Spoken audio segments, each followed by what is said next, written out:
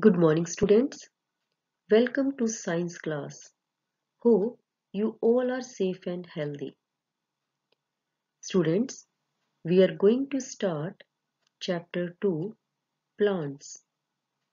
In today's session, we will learn about the roots and types of roots. Dear students, in class 3rd, we learned a little bit about plants. Students, we know that a plant has different parts like root, stem, branches,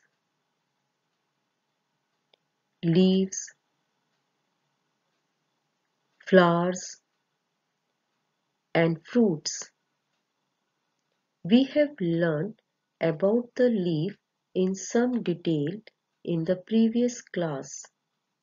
Now we will learn about the root of the plant. Root. Students, it is an underground part of the plant. As the plant grows, its roots become thick and woody with a corky outer layer. Roots are of two types, tap roots and fibrous roots. Tap roots. Students, it is a single long root with thin roots arising from it. Plants like beans, rose, ladyfinger, and trees like neem and peepal have tap roots. Fibrous roots.